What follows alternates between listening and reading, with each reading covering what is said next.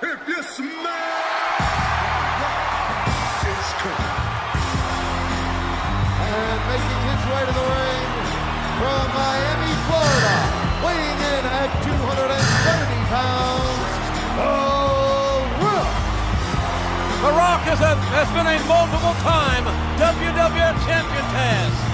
Can he do it again here tonight for the sold-out Sheffield Arena, exclusively here live on Sky Box Office?